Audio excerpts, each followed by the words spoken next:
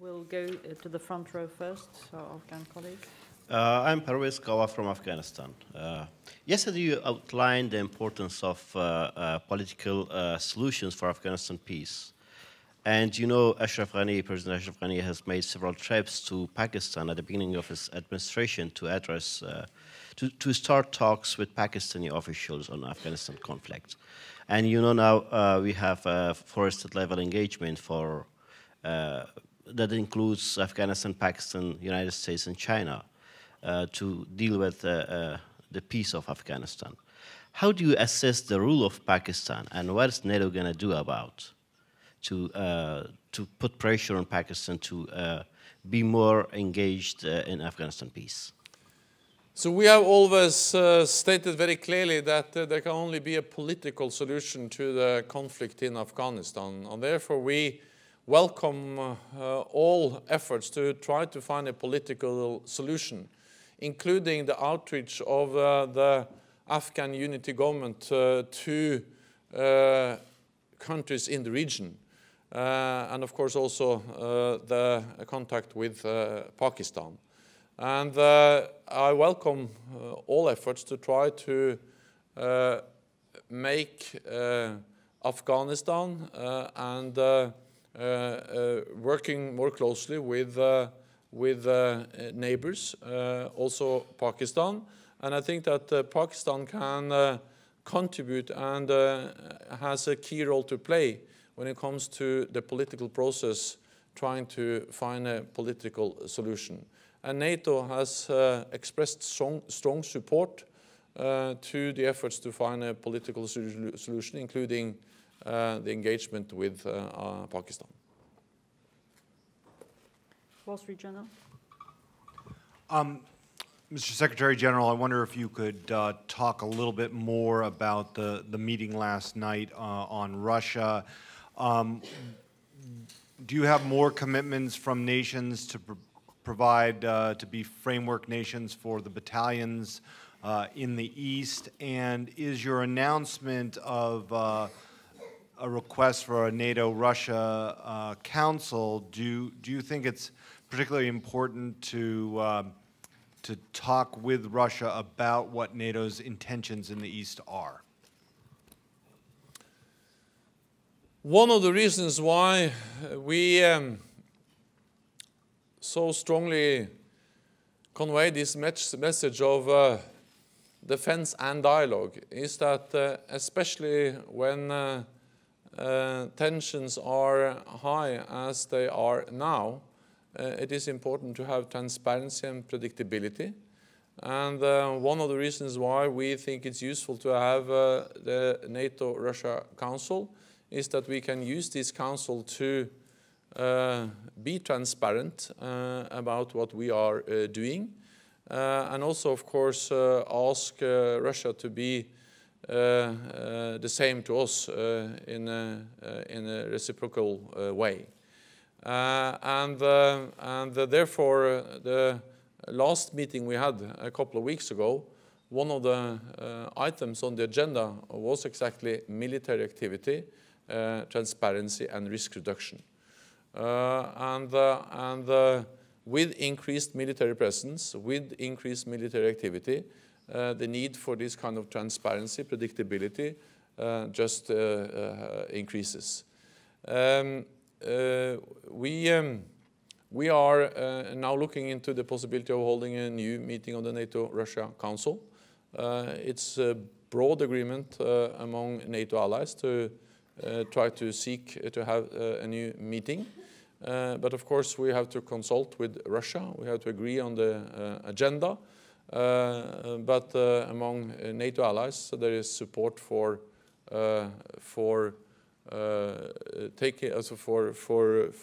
working for having a new meeting, but there has to be consultations with Russia before we can have a meeting, and we have to agree on the modalities and the agenda. When it comes to announcements of more framework nations, I'm not able to go into details about that. We are working on the issue of forward presence. As I've stated before, we are we have received advice from our military planners, our strategic commanders, recommending battalion-sized presence in different Eastern allied countries, and we are now looking into those proposals, and then we will discuss it also at the defense ministerial meeting and then make decisions by the summit. Commerçant, second row. Lower. Gentleman over there. One short question about Russian NATO Council again. Could you specify exactly what topics and what issues should and must be discussed at the meeting? First of all, I think it's important to say that what we did yesterday was that we discussed this in our informal meeting, and then it was broad agreement, both for our fundamental message about combining strength, deterrence, defense, and dialogue. And we discussed both the need to enhance our forward presence in the eastern part of the alliance and continue to adapt our military posture.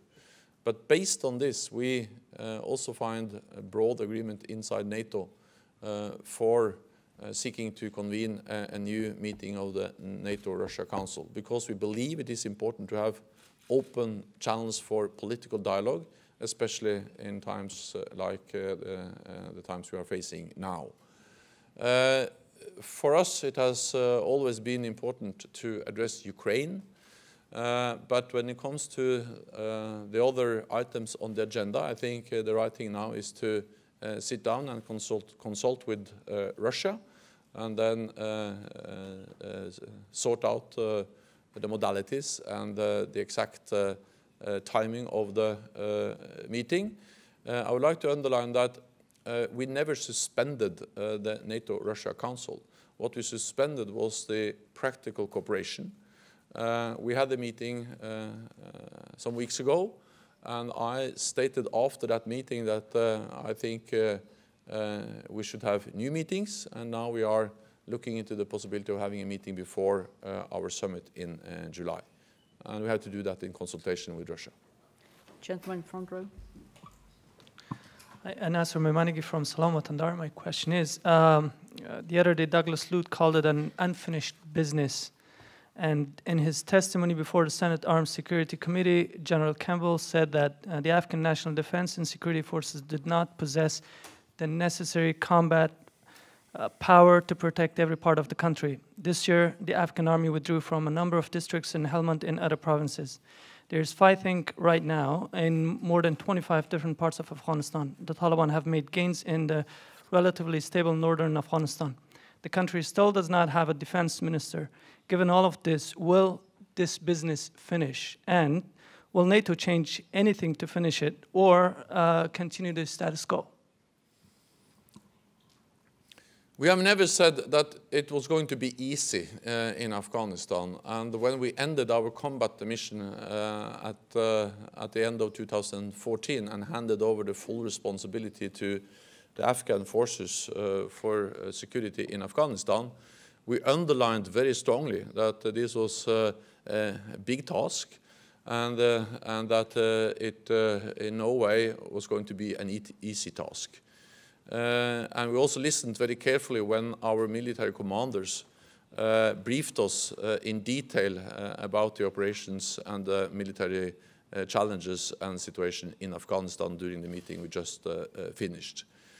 But at the same time, our military commanders also reported about the courage, about the determination, and about the professionalism of the Afghan army and security forces.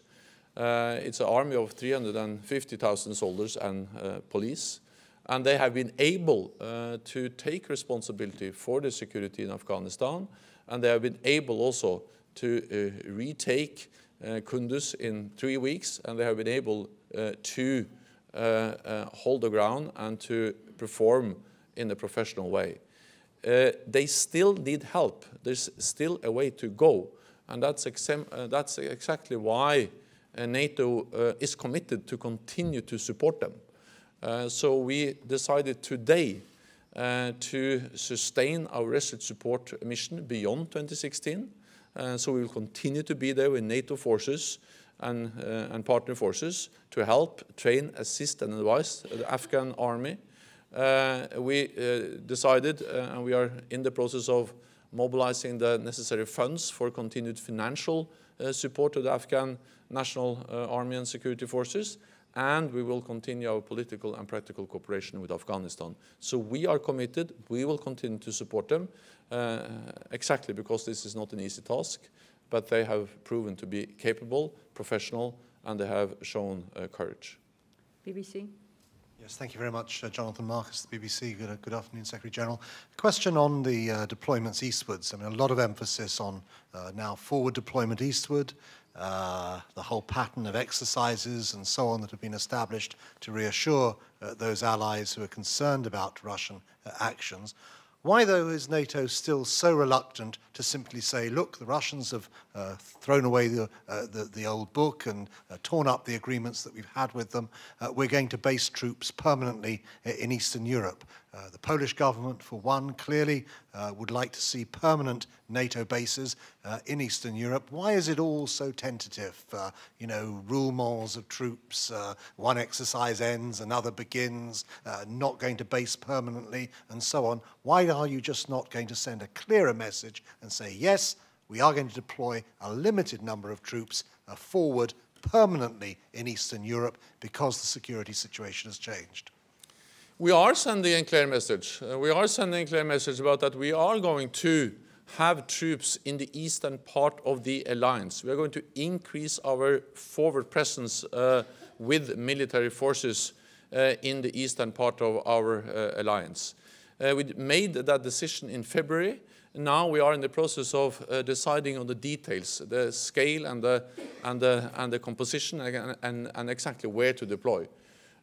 So we have already sent a very clear signal about forward presence of NATO forces, multinational forces, and I have also told you that what we are looking into now is advice from our military commanders that this forward presence shall be based on or shall consist of battalion-sized forces in different Eastern NATO allied countries. But exact where and the exact composition is an issue which we are now assessing, and we will announce it when we make our decisions at the Warsaw summit in a few weeks. So we are sending a clear signal, and also the signal of having a multinational presence sends also a very clear signal about that an attack on one ally will be an attack on the whole alliance. But at the same time, we are sending a signal about that NATO does not seek confrontation. We don't want a new Cold War, and we are still striving for a more constructive and cooperative relationship with Russia. Therefore, we are keeping the challenge for political dialogue open, and therefore we are also making sure that everything we do is defensive, it is proportionate, and it's fully in line with our international commitments.